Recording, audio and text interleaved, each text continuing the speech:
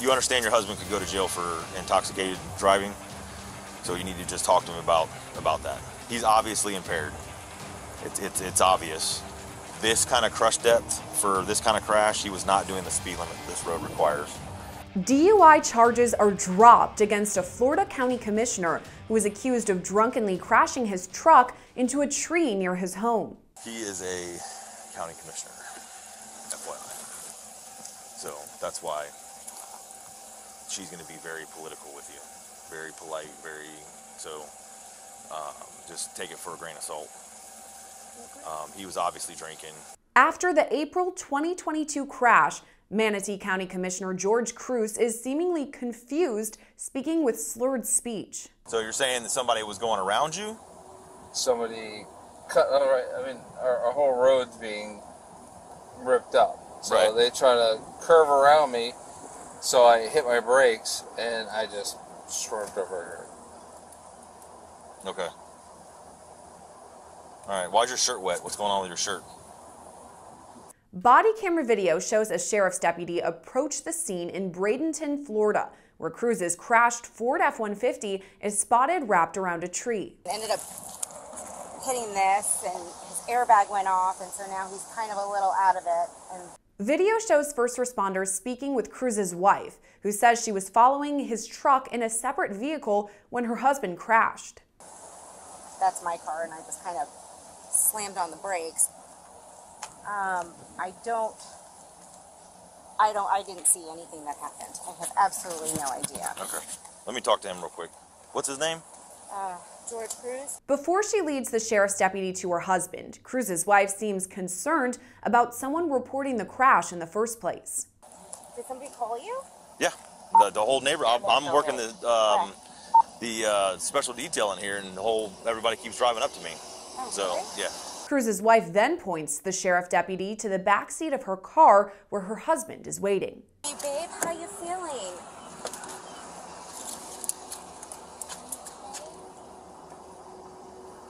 Let me come around to that other side and talk to him.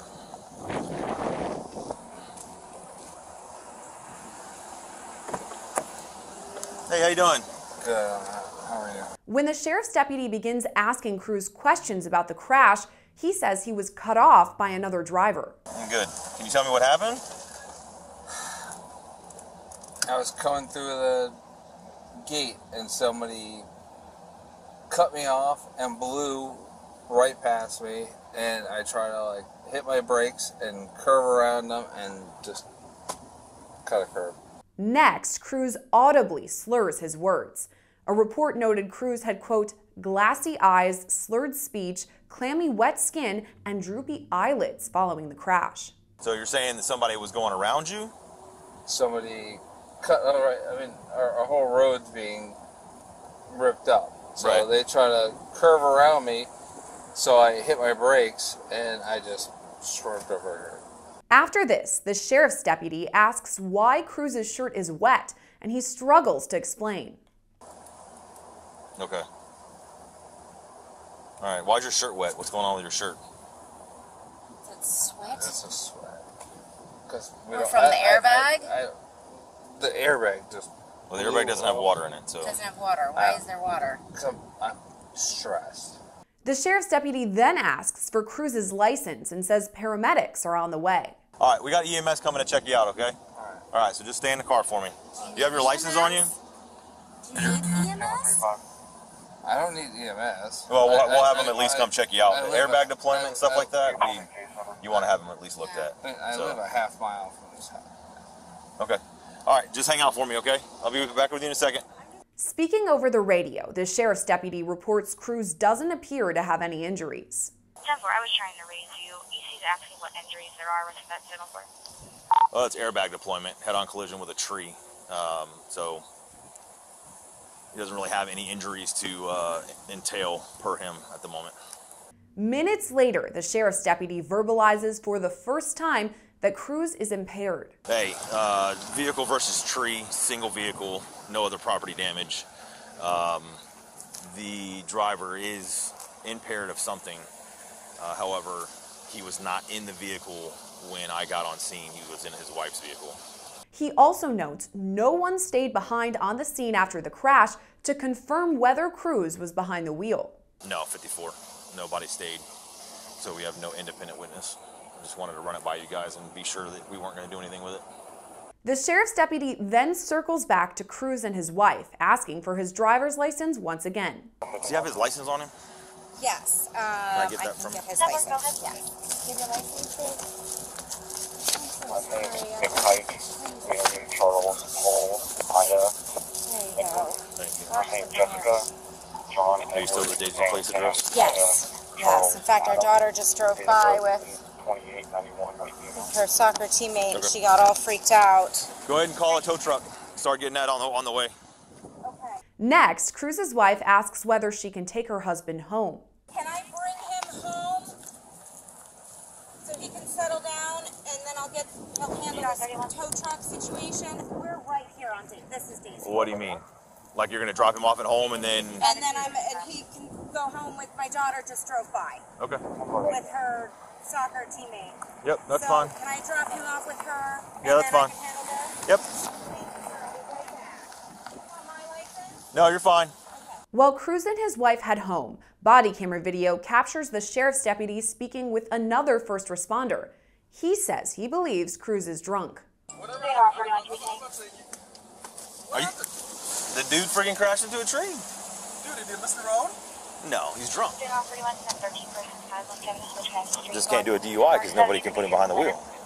When I got here, he was in his wife's car. Oh my God. The sheriff's deputy then appears to assess and investigate the scene. Dude, he just missed this tree. Thanks, good night. I'm trying to figure out if he... When a third first responder arrives, the sheriff's deputy briefs him on the situation. What's up, man? If it would have happened about 15 minutes sooner, I'd have worked it for you. I'm trying to go home. I'm here till 8. I'm trying to look and see how this went down. She's lying. That's his driver's license and his registration. I don't have the insurance. This is probably her coming back up, the wife. She went and dropped him off at home. He's intoxicated. He says Kruse and his wife both admitted he was in the vehicle at the time of the crash. But when I got here, he was out of the car, in her car, and then there was nobody that stopped to say that they saw him in the car. He's admitting to being in the car and driving. She's admitted to him being in the car and driving, but it is what it is. Single vehicle accident, no property damage or anything like that.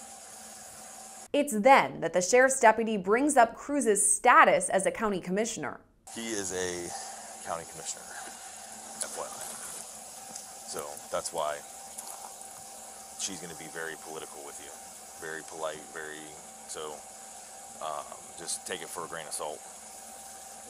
He was obviously drinking. He's got a LaCroix in the front seat. He couldn't explain to me how his shirt got wet. Well, it's because he had a LaCroix in his hand when he freaking crashed into the tree, probably. So that just tells you more so that he's intoxicated. Moments later, the sheriff's deputy breaks down what he believes happened.